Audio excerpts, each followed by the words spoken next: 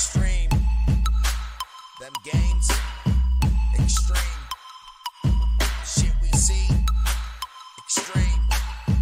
You wanna know about corruption? Well, listen to what I see. An algorithmic money making, taking, flipping, fucking scheme. And if you let it, you'll get it. They'll gut you till you bleed. A lot of y'all get fucked by the bucket, yet you think it's free. Yeah, it's me. We are team Xtreme. What's up, y'all? What's up, Xtreme Gainz family? I'm Chuck, and this is Xtreme Gainz. I am not a financial advisor. Nothing I say is or ever will be financial advice. Please do not take it as such. Today is Sunday, Fun Day, Super Bowl Sunday, February 12th, 2023. This is my AMC, GME, and SPY weekly update and preparation video where I go over everything that I am personally looking at and looking for with all three tickers moving into this upcoming week. I do that by going over some of my regulars, my snake algo method for all three tickers, and some technical levels and setups. So with all of that said, let's dig in. I hope you all had a great week in the market, and I hope you're enjoying your weekend. Diving right into the charts, y'all. Currently on your screen is AMC and my current intra-week snakes. AMC finished all of last week fulfilling its red day prior to intra-week snake. Absolutely dead on as you see it there. Friday alone down 8.58% in regular trading hours, and then down an additional 0.2% in after hours, ending the week trading at 489. The current red day prior to intra-week snake, like I said, is right there.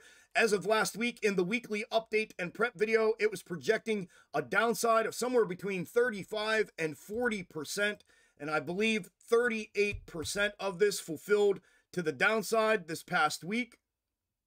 Right there, just about 38% according to that, fulfilled to the downside dead on as it was projecting.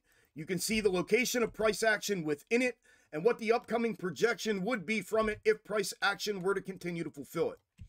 Then the day of divergence, of that same divergence and interchange from the previous intra-week snake, started out fulfilling its projection dead on as well, and then price action diverted from it to the upside away from that continued downside fulfillment as it was projecting, so I put it off to the side, but it does appear like price action has converged back with it now after mirroring that downside projection in an upside manner. So if that were to be the case, I am going to keep my eye on this moving forward into this week. And if it was the case, you can see what the projection would be from it moving forward into tomorrow and beyond if price action were to continue to fulfill it. And there's both of them, so you can see the difference between the two of them moving forward. From a technical perspective, all three tickers, AMC, GME, and SPY, are all three set up exactly the same right now with their macro technical setup. All three of them are sitting on a macro third in my box top methodology and box top schematic, as I had previously discussed in the previous update and prep videos. Both of them are sitting in a double top macro formation with a defined neckline, and all three of them are just underneath that neckline. So I am looking for one of two things here with all three tickers and their technical setups. I'm looking for price action to either retest and reject off of that neckline and release back to the downside for continued downside fulfillment, or I'm looking for what I call a compressed compact W. What I mean by that is a double bottom formation without further breakdown, and then essentially sharing the neckline of the macro double top back upside, a breach of that neckline for continued upside fulfillment from there for a potential retest of previous tops. So in those scenarios, the significant levels that I am looking at with AMC to the downside, the initial breach to downside will be 470 that I'll be looking at. Then the next level down, 430, followed by 380. Back upside, that neckline is at 503, a breach of it, and I'll be looking at 580, followed by 655. And that's everything I am looking at with AMC. Up next is GME. GME finished the day on Friday, regular trading hours, down 2.03%, and then even Steven in after hours, ending the week trading at 1927.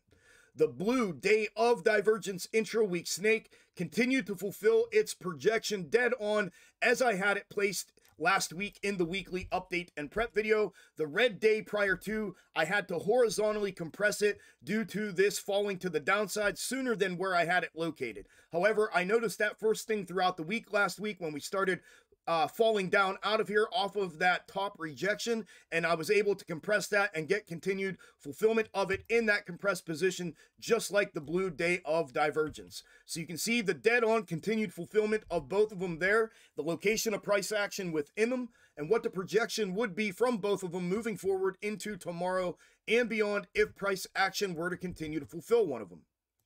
Then from a technical perspective, just like I had previously said, same setup as AMC, a macro third sitting here with this top build out that had been previously discussed with a defined neckline to downside and price action sitting right underneath that neckline. So again, one of two scenarios, either a retest and rejection and release back downside for the continued downside fulfillment, or potentially a double bottom compress compact sharing that neckline for a neckline breach back upside for a potential retest of previous top.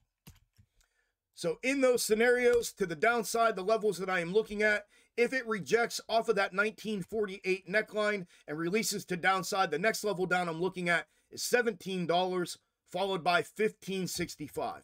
Back upside, that 1948, or call it 1950 to the upside, neckline breach, the next level up, 2070, followed by 2170, and then the previous top at 2330. And that is everything that I am looking at with GME.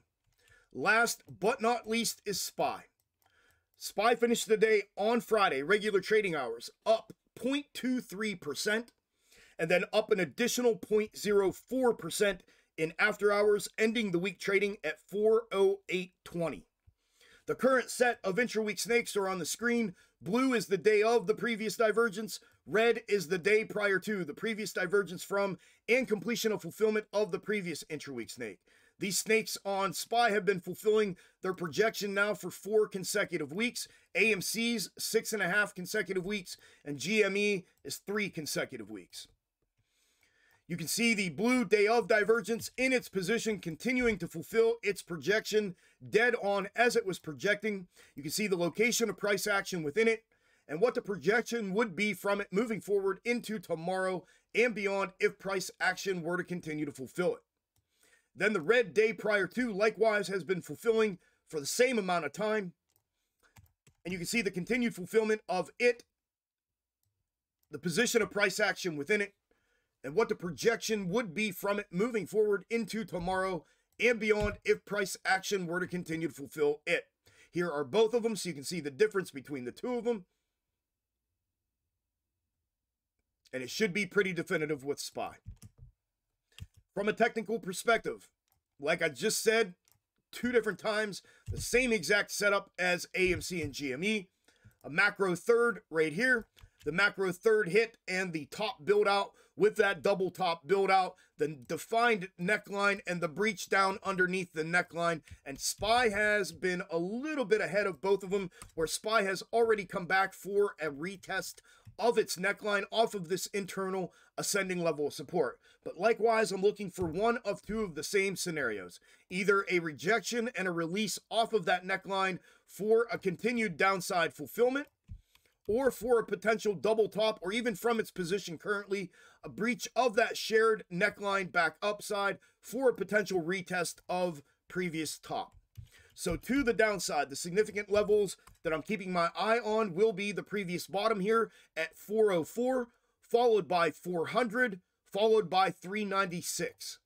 To the upside, that neckline is 408.25, followed by 411, and then 417. And that is everything that I am looking at with SPY, and that is everything I have for this video, y'all. If you made it to the end of the video, I appreciate it greatly. Don't forget to smash the like button on your way out. Good luck in the markets this week. Make some extreme gains for yourselves. I will have an update and prep video out again next Sunday for the weekly, and then I'll be live here on the YouTube channel and on the Twitch channel next Wednesday. I'll make sure I remind everybody in next week's weekly update and prep video. Like I said, good luck in the markets this week, and enjoy the rest of your Sunday fun day in the Super Bowl if you watch it. Who do you got in the game? Let me know. Go Philly. I'll talk to y'all on the next one. Later.